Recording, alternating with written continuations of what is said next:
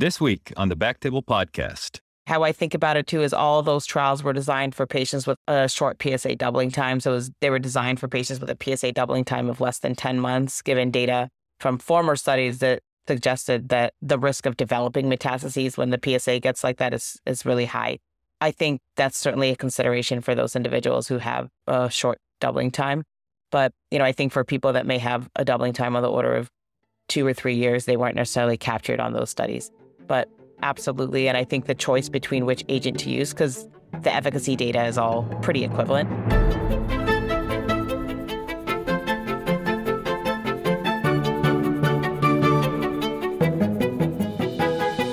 Hello, everyone, and welcome back to the BackTable podcast, your source for all things urology. You can find all previous episodes of our podcast on iTunes, Spotify, and at backtable.com. Now, a quick word from our sponsor. This discussion is brought to you by Veracyte, provider of the Decipher Prostate Genomic Classifier. Decipher Prostate is a test for patients with localized prostate cancer that can help personalize treatment. Every patient and their prostate cancer is unique, and Decipher Prostate can provide meaningful insight into the aggressiveness of each individual's patient's tumor. Because the Decipher score is derived solely from the genomic characteristics of the tumor, it provides information not available through already known clinical and pathologic factors. Decipher high-risk patients generally benefit from earlier or intensified treatment, while Decipher low-risk patients may be ideal candidates for monitoring or less overall treatment. Decipher Prostate is the most validated gene expression test in localized prostate cancer, with level 1 evidence in national clinical practice guidelines and more than 70 peer-reviewed publications, including more than 65,000 patients. Visit Veracyte.com/decipher to learn more. Now, back to the show. This is Aditya Bagrodia as your host this week, and I'm very excited to introduce our guest today, Rana McKay from UC San Diego. Rana is one of my dear friends and partners here. Always a pleasure to spend some time. How are things going, Rana? Oh, going awesome. It's great to be here with you, Aditya. Thanks for having me. Yeah, absolutely. And, I'm really excited to dig into this topic. I was kind of reminiscing and reflecting a little bit. When I started residency, management of prostate cancer is pretty straightforward. You gave everybody ADT, and when that stopped working, you kind of sent them on to the medical oncologist, and there wasn't a lot of options. And then I think it was around 2012, Charted came out and Stampede came out, and just everything started changing. And it's just been this super exciting time. Does that sound about right, that the landscape of prostate cancer changed over the course of yours and my career? Yeah, absolutely. I mean, hormone-sensitive disease, it was just straight ADT alone. Like there was not even a thought to do anything other than ADT alone. And really, it was like the Charted data and Stampede data were first presented, really asking a pretty simple question that just actually changed totally what we do. And the simple question was, well, we use docetaxel for metastatic hormone-sensitive disease, or we use it for metastatic castration-resistant disease, and can we just use it for metastatic hormone-sensitive? I mean, very simple question. There's nothing fancy about docetaxel. And when we did that, we dramatically improved survival for patients, more so than we've done with any other drug that was approved for castration-resistant disease.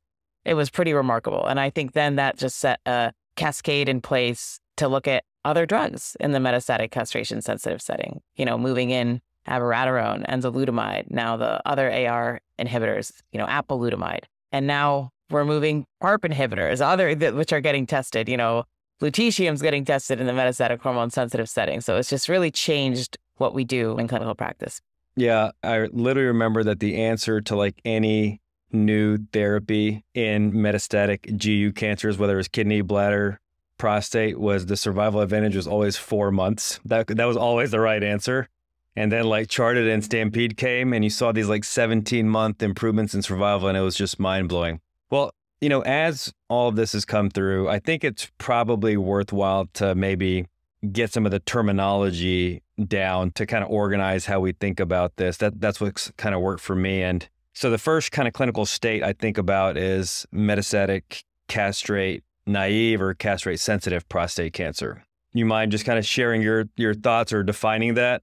Yeah, and I think there's a lot of terms that are out there, metastatic hormone-sensitive disease, metastatic castration-sensitive disease. The term castration, I think, in general is just not a friendly term for our patients and in the community. What is defined by metastatic hormone-sensitive disease is disease that in the context of having a castrate testosterone level, whether that be because of orchiectomy or medical castration, the disease is put in check. The PSA is responding, the imaging is responding. Yeah, so that's the definition of metastatic castration-sensitive. Do you consider de novo metastatic prostate cancer to be inherently castrate-sensitive, or would you call that castration naive and we don't know yet? Well, I think when people are first diagnosed, we, not to say give them the benefit of the doubt, we test. I think de novo disease is different than patients that present with localized disease and then they end up developing metastases. Multiple series have demonstrated that de novo prostate cancer has worse outcomes than patients that kind of have a metachronous presentation.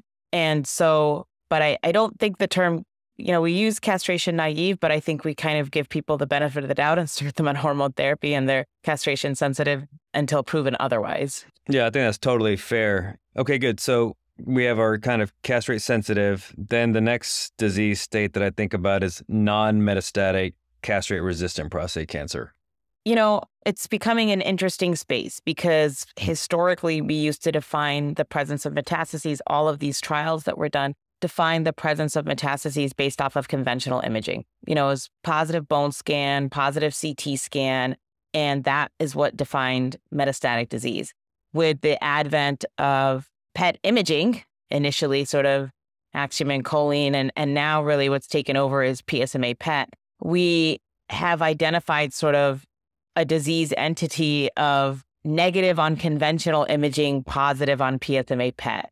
And we don't really quite know what to do with that patient population, quite honestly. I think those are the conversations at Tumor Board that we have the most, back and forth on because there's really not level 1 evidence to guide what to do. The reason why I'm highlighting that is the NMCRPC space, the non-metastatic castration-resistant, which historically was people who had biochemically recurrent disease. Maybe they were on intermittent ADT, and in the context of being on ADT, their PSA started to rise, and you scan them, and their scans are negative, but they're clearly resistant because they've got a rising PSA on androgen deprivation therapy. That space in the context of PSMA PET imaging is shrinking because a lot of times when you scan patients and they've got a rising PSA on ADT, you find things.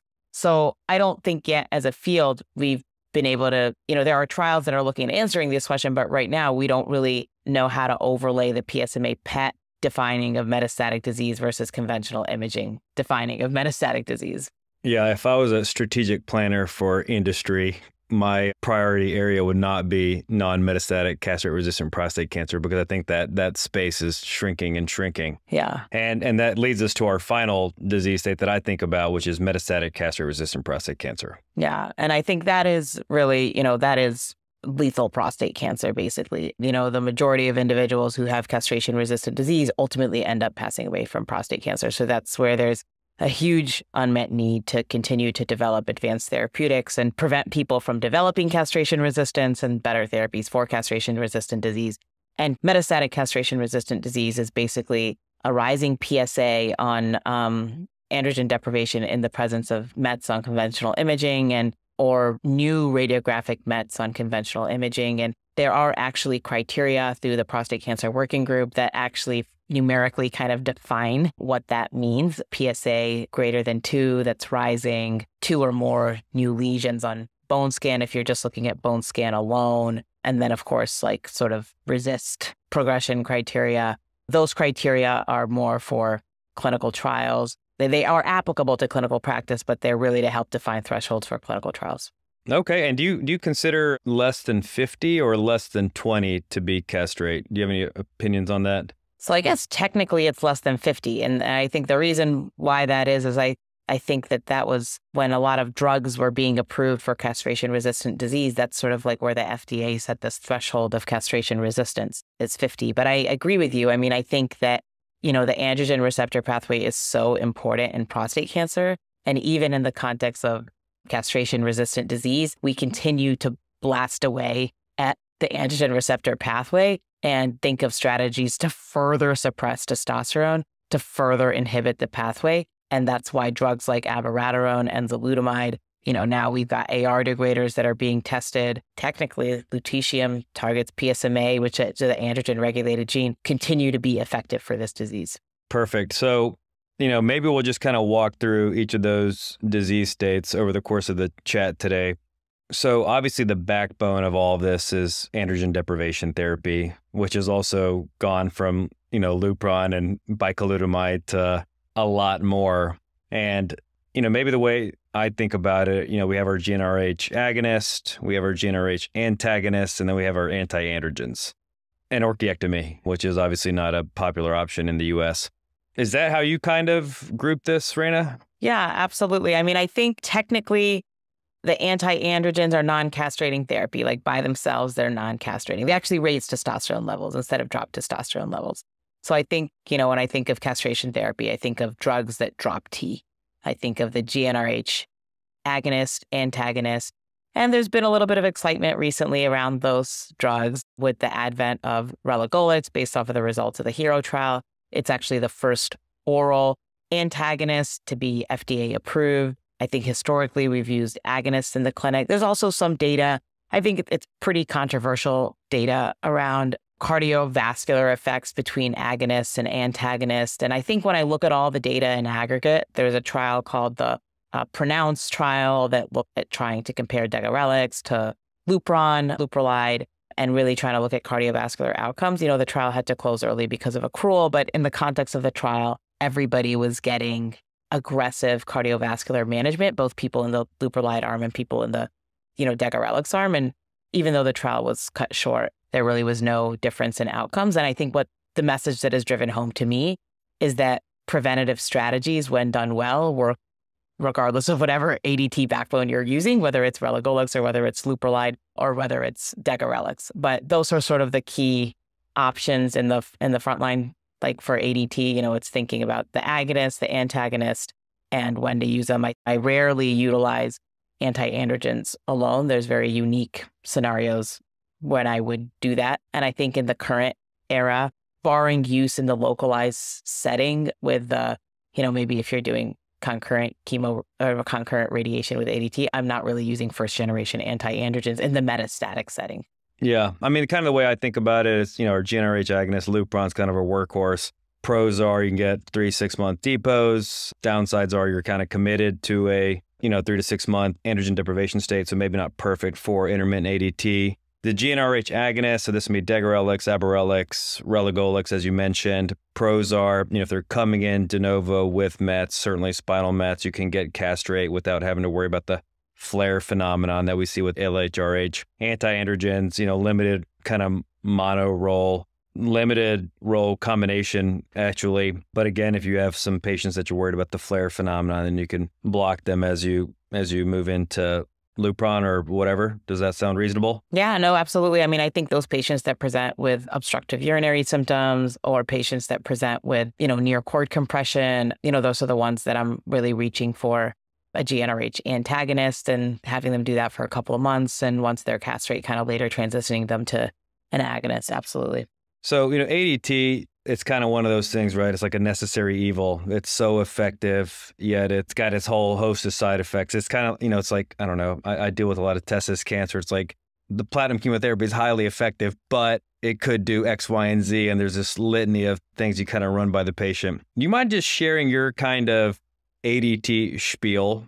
Yeah. When you're talking to somebody, you're like, all right, we're going to start out with Lupron. What does that kind of look like? Yeah. So I think the first thing is sort of identifying the class of agent. So, I think we historically say, this is sort of a type of hormonal agent, but it kind of is a misnomer because we're not giving you hormones. We're actually working to suppress your hormones. And the key side effects related to the drug are related to actually the side effects of the low testosterone state rather than the actual drug itself. Like the injection can maybe cause a little bit of site reaction rarely, but it's not really the drug itself that's causing these side effects. It's rather the low testosterone state. And the major side effects of sort of a low testosterone state kind of are akin to, can almost envision sort of a male menopause, of low testosterone. So that would be fatigue, hot flashes, decreased libido, can affect muscle mass, can affect bone mass or bone composition. There can be metabolic changes, weight gain, increased fat, less muscle,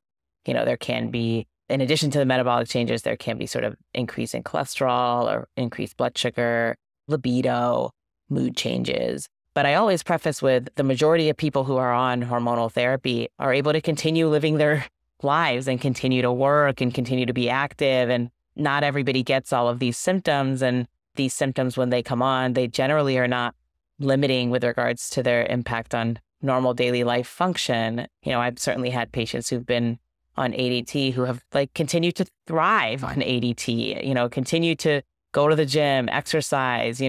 Sometimes I think some individuals have done so amazingly well. They're so fearful of getting these side effects that they sort of up the ante and they're building muscle on ADT. It can happen. So I think out of all of the therapies that I think that we use in the context of treating cancers, from all the chemotherapies and other sort of more advanced agents, the ability to be able to maintain, that high degree of function on therapy that's highly effective is actually a really good thing. Yeah, I mean, I think that sounds very similar. And, many times I'm seeing patients with localized disease, and I don't want to completely color their opinion of ADT in such a negative way so that radiation seems like a non-option, if they have unfavorable intermediate or a high-risk prostate cancer. But I also want to be real. And I think one of the things that you mentioned are, in my opinion, it's actually an opportunity to empower the patients.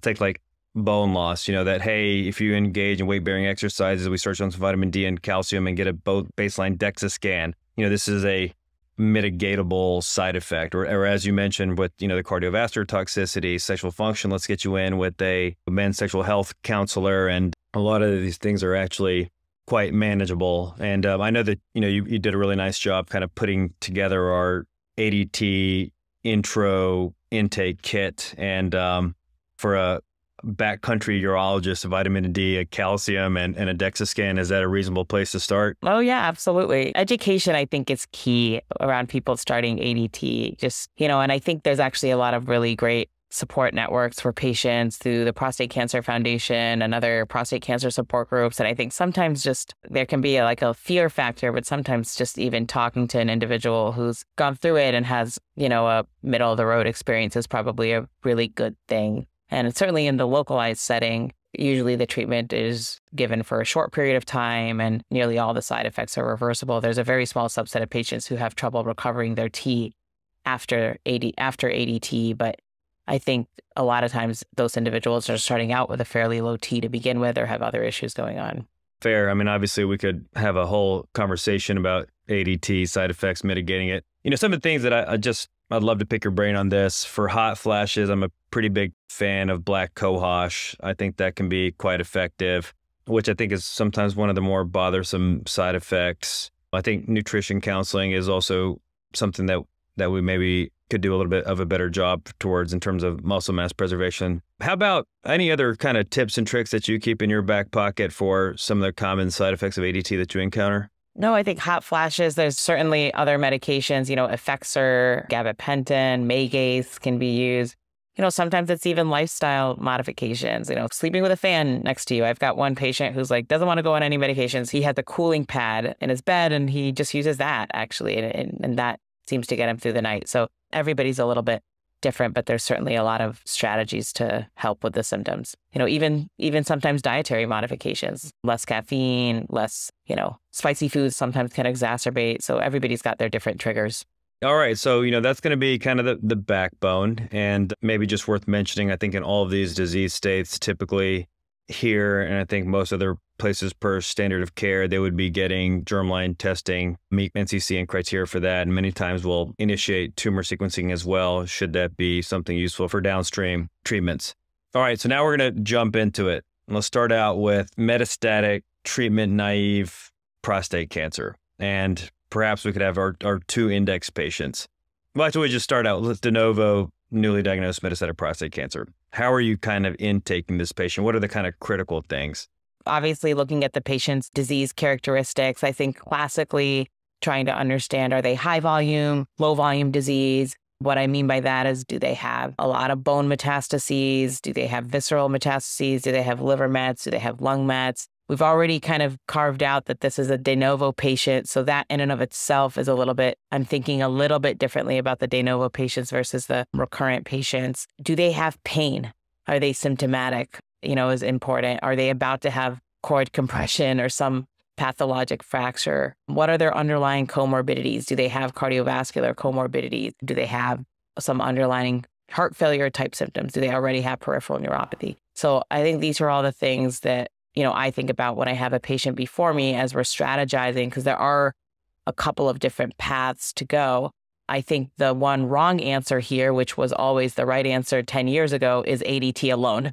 So ADT alone is not the right answer for anything that we do as a standard of, I guess there's caveats if somebody's got gross contraindications to everything, but it's rarely ever the right answer alone for a de novo patient. What's going through my mind is this an individual who needs docetaxel? And if it's an individual who I think needs docetaxel, they're very symptomatic, they've got visceral mets, then there's data for actually triple therapy. The data for DOSI ADT alone is really not great. And we've demonstrated that ADT DOSI ABI, ADT DOSI darolutamide improves survival compared to just ADT DOSI alone. So I kind of go through that, do they need chemo? And then if they do, I'm kind of thinking triple therapy. If they don't need chemo, then you sort of have the option of ADT with an androgen receptor targeting agent. And there's a handful of them to be utilized, abiraterone, apalutamide, enzalutamide. I think in my practice, I tend to have a bias to want to use abiraterone first in general, just because I think that there potentially can be, even though we don't like to use sequential Abi-Enza or Abi-Apa, there can sometimes be responses to an AR antagonist post-Abi where the reverse is not necessarily true. But Abi also comes with its own slew of side effects because it can cause hypertension. It's given with prednisone. It's given, can cause LFT issues. So it's not necessarily for everybody. But that's sort of how I think about it. Okay. It already starts getting a little bit more confusing here. And so we kind of started out a little bit talking about Charted and how that was just this kind of, absolute paradigm shifting. Charted and Stampede, the amazing multi-arm, multi-level trial from the UK. So maybe to recap a little bit, we're looking at volume of disease, high volume, low volume. We're looking at performance status, and we're looking at symptoms. On the one end of the spectrum, we have our highly symptomatic, reasonable performance status, large volume disease, and they're getting the kitchen sink with triple therapy. We're going to be aggressive here. And and those are our patients where I guess I kind of think about it as there's chemo and there's no chemo. Right. So those are going to be our kind of chemo preferred patients. And then we have our no chemo options, which are going to be essentially Abi, enzalutamide, apalutamide, and then radiation therapy, maybe for the sake of completeness. Is that fair? That is fair. And I forgot to mention that I think genomics are beginning to play a bigger role here. I think now with the advent of widespread genomic profiling, really to help guide targeted therapy options for PARP inhibitors and other such treatments, I do think that the genomics can be quite important. Like if somebody's got tumor suppressor gene loss, P53, RB, P10 loss, has two or more of those kind of alterations, they're not going to have a hormonally sensitive tumor as much as a hundred. So I think, we don't necessarily have level 1 evidence to say if somebody's got X tumor, do this instead. But I think that's another thing that I think colors my decision. Somebody's got an SPOP alteration, they're going to probably be very sensitive to ADT. And if they lack those other alterations, I'm going to maybe spare them the chemotherapy. So I think that's becoming to also play into the complexity of treatment decisions for how do you select what to do for a patient. And everybody with MSI, are you thinking about possibly checkpoint inhibitors in an early line, or how does that work? So I think for early line, the data is not, we don't yet have data. So I think in the metastatic hormone sensitive setting, I can't say that I'm jumping to give that individual a immunotherapy. We actually do have a clinical trial open of DOSI Nivo with darolutamide in the metastatic hormone sensitive setting. So we try to shuttle those patients onto that trial. I think in my practice, it's largely reserved for the castration-resistant setting. Okay. And then, so radiation, are we going to think about that as an adjunct typically to the ADT plus something non-chemo?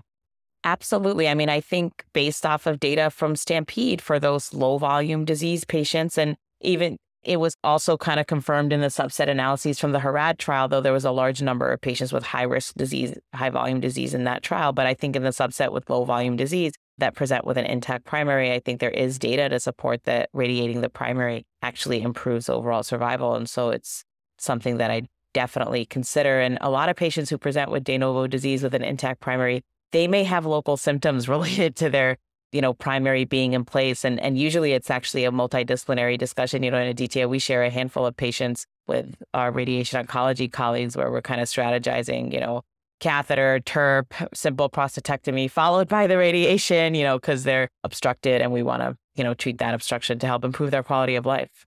Totally. So I loved your take-home message that, in the 21st century, it's got to be ADT plus something. And, maybe that's just a reminder, certainly for us on the urology side, that if you're not comfortable with prescribing medications like abiraterone or enzalutamide or apalutamide, that you probably ought to really engage your medical oncology team sooner rather than later.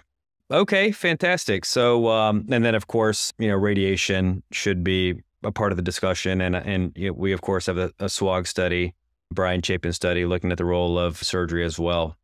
Fantastic. So de novo, now a little bit biochemical recurrence. Let's talk about that state. So they got a prostatectomy or radiation, PSA is climbing, and they've got a lymph node that you're worried about. Maybe we'll just kind of leave it as systemic options so we don't get bogged down in all the various, permutations for more local therapy. Okay, if I'm putting somebody in the bucket of biochemically recurrent, they need to not have that lymph node. They need to not have metastatic disease. And, that's generally my thoughts around that. And I guess we can get really in the weeds between, okay, where is that lymph node? Is it below the aortic bifurcation, above the aortic bifurcation? So technically it's a pelvic node and it's not M1A disease. So technically they wouldn't have been included in the stampede and whatever data. So we can get really in the weeds, for, somebody who's biochemically recurrent with a lymph node in place. I mean, I think, not to say we don't necessarily know what to do. I mean, if it's M1A metastatic, there's plenty of data, even low volume disease, continuous ADT with ARSI. Every patient is different. Not everybody wants to escalate lifelong for a long time. So we are always kind of pushing the envelope. I know you don't want to talk about local therapies, but you can't not talk about it. How about, biochemical recurrence, no evidence of mets? When do you start getting a little bit more, obviously, observation and let it kind of get some information, kinetics, and so on? When do you start getting a little bit more excited? Everybody is different. So I think there's no, for me, it's based on the absolute number of the PSA, the PSA doubling time, the patient's PSA anxiety / ADT aversion. The combination of those three factors actually help us decide, okay, this is the trigger point. I've got patients where their PSA is 0.8 and we're starting ADT because it just got there and, so quickly. They've got high-risk features to begin with and we're having, we're starting ADT much sooner. I've got patients who've got a PSA in the teens and we just dragging our feet with a PSA doubling time of almost 2 to 3 years. They've been sitting in this state for, 5 to 8 years. So it really varies. And I do think that patient preference and, really actually factors in. And at the end of the day, we don't have any level 1 data to say, this is the PSA number that you have to start ADT on. I think generally when I'm starting it, I'm doing about, 9 months of therapy and then giving them an off period and hoping that we can get a couple years during the off period before we have to re-challenge again. And that, just to be clear, is ADT monotherapy. Typically ADT monotherapy. Now, there was this trial that was presented at ESMO just last year by Rahul Agarwal done through the Alliance called the PRESTO study that looked at patients with a rapid PSA doubling time of less than 10 months and actually escalated therapy with either apalutamide or apalutamide and abiraterone. And the primary endpoint of the trial was biochemical progression-free survival. And it was a positive trial. But I think the major criticism is that going to translate into an MFS difference? And is that going to translate into an OS difference? And so I think there is that data that's out there for those super high-risk individuals, but I don't know that it is level 1. Okay. Yeah. I mean, I kind of think about it, you got to meet the patient where they're at for this one. I mean, some of the people just totally live and die by PSA levels and they just, it's a real mega detractor of the quality of life. And I don't like to treat the number. And I think our jobs are to help diffuse some of that anxiety and let people know that they're going to be okay, natural history, data, all that. I do think that this is maybe a clinical state where some of the GnRH antagonists, specifically relugolix, where we do see nice recovery of testosterone in a relatively short time frame. B, it's kind of highly titratable in terms of on-off periods. And then C, if they happen to be one of those patients that really have the wind taken out of their sails because of ADT, they can, make a little bit of a more nimble decision for themselves. What do you think about that? Oh, absolutely. I think relugolix does provide options for people. For me, that's the perfect scenario to kind of think about using relugolix. It's actually in people who don't require long-term continuous ADT. I think relugolix, even though I know Hero looked at people who needed 1 year of therapy, I actually think in clinical practice, it's the people who require short course where it's like a really great option for them. Okay, awesome. So now maybe we'll shift over to our rapidly shrinking clinical state of non-metastatic castrate-resistant prostate cancer. And the way I kind of think about this is, all right, so the name kind of describes the clinical state reasonably well. We talked about, advanced imaging and how that's likely going to show some of these smaller occult metastases. But 3 trials, Prosper, Spartan, Aramis, enzalutamide, apalutamide, darolutamide, all of them positive trials. That's kind of my armamentarium that I think about in this state. Is that comprehensive? Am I missing anything? No, that's absolutely true. I think how I think about it too is all of those trials were designed for patients with a short PSA doubling time. So they were designed for patients with a PSA doubling time of less than 10 months, given data from former studies that suggested that the risk of developing metastases when the PSA gets like that is really high. I think that's certainly a consideration for those individuals who have a short doubling time. But, I think for people that may have a doubling time on the order of 2 or 3 years, they weren't necessarily captured on those studies. But absolutely. And I think the choice between which agent to use, because the efficacy data is all pretty equivalent. I mean, they're more similar than they are different. I think darolutamide sometimes tends to be my go-to. It doesn't cross the blood-brain barrier. There's not as much fatigue. There's not as much falls. And so sometimes I think that's a great option for patients. They can do pretty well on it. The quality of life and patient-reported outcomes look really good. And seizure risk is non-existent? Really low. And actually in the trial, in Aramis, they actually allowed patients who've had, prior seizure, things like that. So I think, which was different than like the enzalutamide study. And so I think the seizure risk is really, really low. Got it. So that one's, to me, a little bit more straightforward. There's 3 medications. They're all in the same class of medications, reasonable, kind of comparable side effect profile.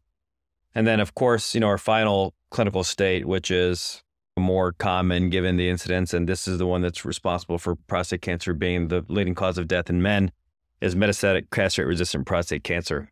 So maybe just again, Rain, I'll ask you to, at a high level, what are the kind of intakes when the patient's coming in and you're trying to decide on what comes next? Yeah, so I think the patient factors that I think about for selection of therapy, again, they're very similar to the frontline factors, which is, do they have pain or not? What's the pace of their progression? Are they rapidly progressing?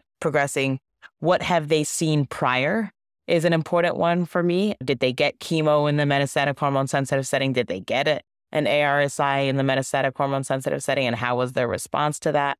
I think here genomics plays an even larger role because now we actually do have PARP inhibitors, olaparib, rucaparib are FDA approved here. Pembrolizumab for MSI high or high TMB is approved. And I think imaging is also dictating eligibility for various treatments with PSMA PET positive disease, directing patients for lutetium treatment. So I think there's a lot that I think about at the patient and disease factor state to help guide what to do. Totally. And that's exactly how I kind of think about it. It's, symptoms, performance status, and then basically pre-post chemo.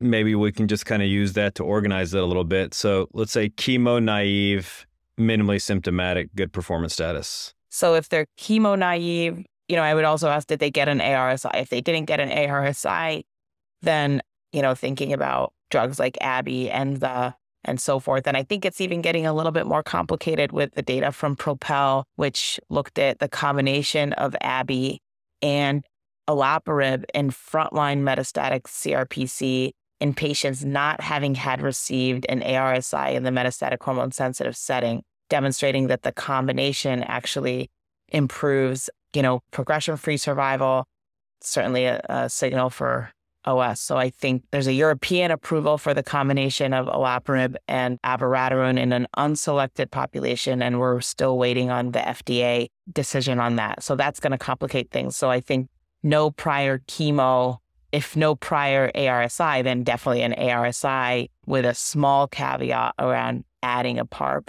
So I think right now probably most would say no. If they have received an ARSI, it's a little bit of a different story. So if they haven't received chemo, they're still minimally symptomatic. You can still consider chemo. You can consider radium-223 if they've got bone-only disease. If they're minimally symptomatic, you could even consider Provenge in these individuals. I still use it in my practice. I know there's a lot of controversy about Provenge, but demonstrated that it's a life-prolonging agent in a phase 3 study. So it's in the armamentarium. So I do think what they've received previously really impacts what to do next. Yeah. And I think the populations are going to continue to evolve. There's practice patterns. There's what people do, whether they received previous ABI, ENZA, another ARSI kind of in the earlier setting. But the kind of maybe standard workhorses are ABI, ENZA. Selected patients are going to be olaparib, MSI selected folks, and then mitoxantrone. No. Is that even a thing anymore? I can't remember the last time I use it, but I think cabazitaxel is a great second-line chemo agent. There's great data for cabazitaxel plus carboplatin for aggressive variant prostate cancer, so I've used that in my practice. So there's other taxanes that can be used. So I think when I think of the buckets, I think of hormonal agents, and then I think of, those would be your, like you said, your ABI, ENZA. I think of chemo agents, so there's going to be your Dosi-Cabazi. I think of immunotherapy, that's going to be your Provenge, Pembro in a selected population. I think of radioligand therapy, that's going to be your radium-223 for bone-only patients and lutetium PSMA right now post-chemo and ARSI with PSMA-expressing disease. And then I think of your targeted therapies. That's where I lump olaparib and rucaparib. That's sort of where those are the buckets, I would say. Fantastic. And maybe just since it's a little bit newer and exciting, tell us a little bit about lutetium. If there's a topic that comes up in all my prostate cancer discussions, including grade group 1 core, less than 5%, PSA of 4, it's, hey, am I a good candidate for lutetium? Yeah. So lutetium is a targeted radioligand therapy. It targets PSMA, which can be expressed on prostate cancer cells, but is expressed in other areas in the body, like the salivary glands, the liver, endothelial cells. And it's linked to a beta-emitting radioisotope 177 lutetium. And so it targets PSMA cells, binds to the receptor, it gets endocytosed inside the cell, and basically emits the radiation. And there's, a cell kill to the cell, and then there's bystander effect to, nearby cells. Right now, it was approved based off of the results of the VISION trial, which was a large phase 3 trial looking at standard of care alone versus standard of care plus lutetium. And I think it's important to understand what the standard of care was. So in the context of VISION, about over 80% of patients were getting a concurrent ARSI. So they were either getting ABI or ENZA or APA, one of these drugs. Not so much APA, probably more ABI, ENZA. They may have gotten steroids or palliative radiation, but actually the bulk of these people were on some kind of hormonal agent while they were getting lutetium. And so in my practice, a lot of times I will keep them on a hormonal agent while they're getting lutetium. But based off of the results of this trial, which demonstrated primary endpoint was overall survival, ultimately led to the approval of lutetium in the US. And there was actually another trial that I think further supports the data run out of Australia called the therapy trial. This trial looked at PSMA positive, FDG PET negative disease and randomized patients to lutetium versus cabazitaxel. And the primary endpoint of this trial was a PSA response.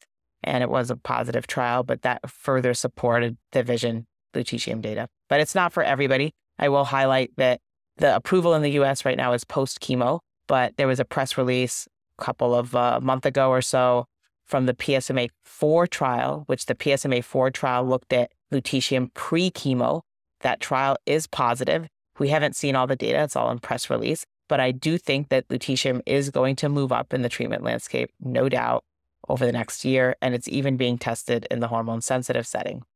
Yeah, and that'll just make a bucket in the kind of ever-growing branch point of symptoms, disease burden, pre-chemo, pre-post lutetium, plus or minus a second-generation anti-androgen, which is exciting. It obviously makes it more complex, but it's exciting. And, one of the things, just because we were kind of focusing on the standard of care, it's also, in my opinion, super exciting to see the clinical trials really across disease states that are, seems like they're coming through a million miles an hour and will continuing to shape this landscape for the better health of our patients.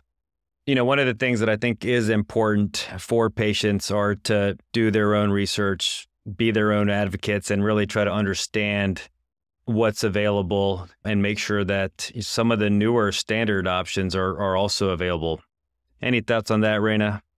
Absolutely. I mean, I think it's critically important to know what is in your direct sphere and direct kind of like what's in your own backyard.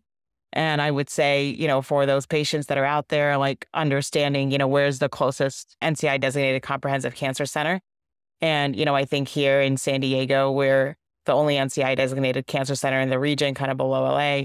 We're the first in the region to bring lutetium to our patients here. So I think it's critically important to know what's in your own backyard. I think what makes NCI comprehensive cancer center, it's not just, one thing, but it's really the comprehensive nature, nutrition, integrative care, social work, all of the ancillary services, access to clinical trials, cutting edge research and cutting edge therapies. And I think that's what we strive to do here at UCSD. Totally. Yeah. I think that's one of those things where pushing the envelopes, bringing in these new treatments. I mean, lutetium is a perfect example, really coordinated effort between nuclear medicine, medical oncology, radiology to bring them in is not trivial, but 1,000% super worth it when you get to see the positive results and offer those to our patients. Well, hey, Rana, I love the way that you take something kind of complex and make it digestible. And I certainly learned a lot. Any just kind of final thoughts for the listenership, which is largely going to be urologists when it comes to managing advanced prostate cancer? Yeah, I mean, I think the field is changing so rapidly. And ultimately, at the end of the day, we're realizing the more complicated treatment of prostate cancer is getting, the more multidisciplinary it's getting. It's like metastasis-directed therapy, use of localized therapy in the metastatic disease. In the localized disease, there's studies of neoadjuvant treatments. And, I think we're becoming ever more multidisciplinary in our approach. So I actually think having sort of your team, your cadre team, this is sort of my go-to radiation oncologist or med-onc, kind of working together to really ensure that patients have the best outcomes is key. Yeah, and maybe I would just add for the urology side that just because the field is evolving and changing, it doesn't mean that we shouldn't have an absolutely integral role. And even little things like initiating germline testing, tumor sequencing, providing the patients with some framework of what the next steps looks like, I think can be really empowering and also just prevent delays with some of the logistics that can occur. Fantastic, Rana. Well, thank you for your time and expertise, and look forward to the next one. Thanks, Aditya.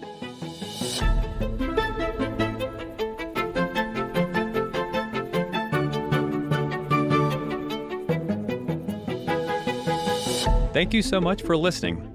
If you haven't already, make sure to subscribe, rate the podcast 5 stars, and share with a friend. If you have any questions or comments, DM us at _BackTable on Instagram, LinkedIn, or Twitter. BackTable is hosted by Aditya Bagrodia and Jose Silva.